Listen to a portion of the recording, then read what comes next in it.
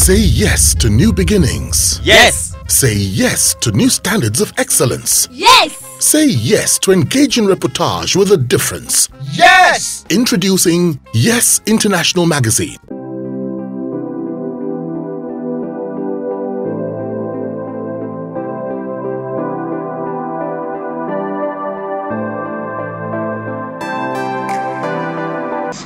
Most women don't enjoy sex, or most women claim they don't enjoy sex. Why is this so? Or we get to hear often about most women who complain about not enjoying sex. Why is this so? Okay. It's because you said most women, that's why I opened my eyes. If you say some women, yeah, some women don't. There are various reasons. Okay, and in fact, while we're at it, let me just talk about the men. Some men too don't enjoy sex. But let me start with the women. You know, the thing is, for a woman to enjoy sex, the woman must first of all understand her body. Okay. If you don't understand your body, you don't know what's going on. Whatever the man is doing is just hitting you the wrong way. Okay? For women just to have sex or to have sexual intercourse, you just have to lie down and the man mounts you or whatever and starts pounding away. It's much more than that. Okay? And then some women who have been genitally mutilated, by that I mean women who have been circumcised, just assume because they don't have clitoris protruding, as it were, they will not enjoy sexual intercourse, which is wrong. Because if they are sexually mutilated or genitally mutilated, that is, they have been circumcised, the nerves of the clitoris are still available. They can still be, the nerves can still be stimulated to elicit sexual excitement. Okay? But some women don't know this, so they just lock up. And because love making is an emotional thing, you have to invest your emotions. If anything tunes you off from your husband or your sexual partner, then you are just offering yourself to please your partner, not to enjoy what he is doing. You are just like, do let me just go away, you know, do and go away. That shouldn't be. Apart from what I just mentioned, there are psychological reasons as well why a woman will not enjoy sexual intercourse. Because for sexual intercourse to occur, there are stages or phases of sexual intercourse. Okay? So for a woman to enjoy sex, she has to desire the person that she's having a sexual intercourse with.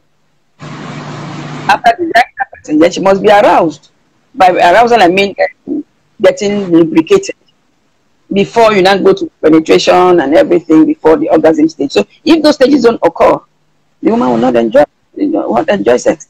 The person will just maybe talk, I desire you, but I'm not aroused. Or you injected the men into it. Yeah, yeah. What happens?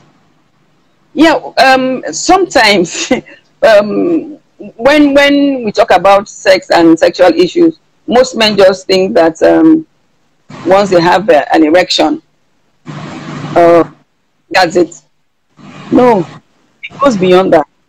Because first of all, you also have to desire the baby spaces cuts both ways. You have to desire your spouse. There is the arousal stage that you now have that erection.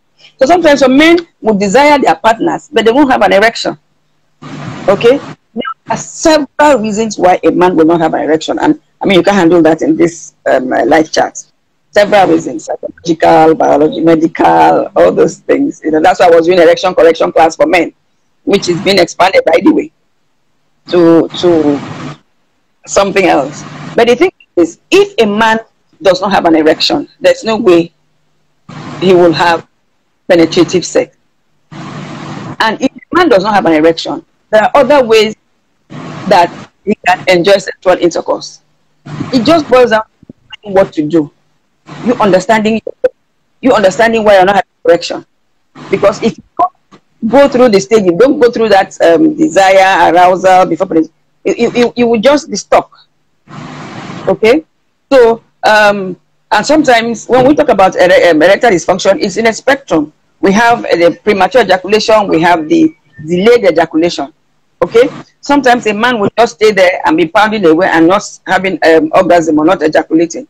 It's also a problem.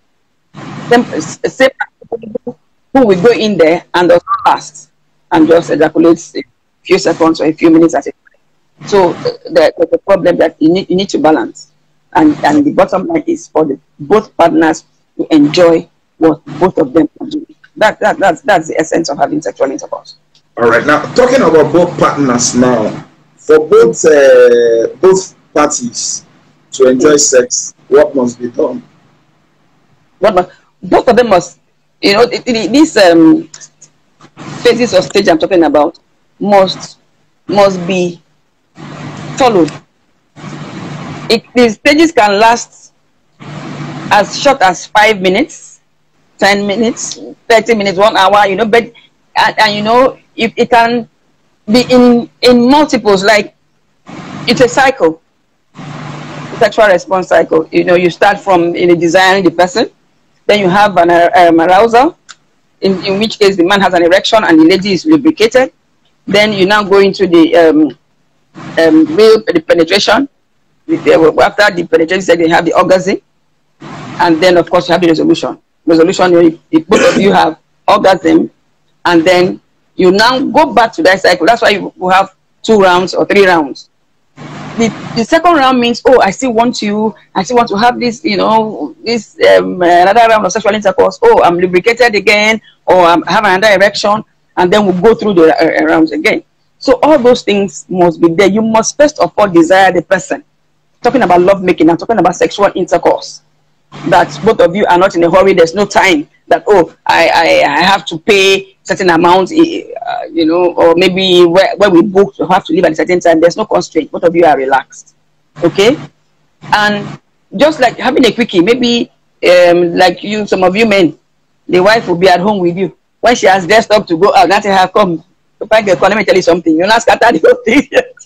She has struggled to put together for herself, and you find that kind of quickie lasts maybe 5 minutes or 3 minutes, but everything is packed in it. They desire each other, they're both aroused, and they get into this thing, and it's short, but they're both happy. Okay, so both of them must connect. You must desire each other. That desire must be there. Interesting. Both of them to enjoy whatever. Interesting. So how many times do you advise couples to have sex in a week? Or how many times is appropriate for couples to have sex in a week? There's no hard and fast rule about it. As the feeling gets them. There are couples who don't have sex 1 week, 2 weeks, 3 weeks. But of course, those ones have problems. They have issues. But there are couples who can have it every day, 2 times a day, 3 times a day. It depends on how they feel. So long as both of them are happy. So long as one does not feel the other person is making too much demands, or one does not feel, oh, I'm demanding so much and he or she is not responding. So long as nobody is pressured, both of them have the same desire for each other, the same zeal to have sexual intercourse, they can go ahead. Both of them need to be happy. That's all. There's no timetable. It's okay, you must have it 2 times a day. It's not medication that you say, okay, 2 times, once, 3 times a day. No. Anytime, anyhow. Okay. Both of you are happy, fine. All right.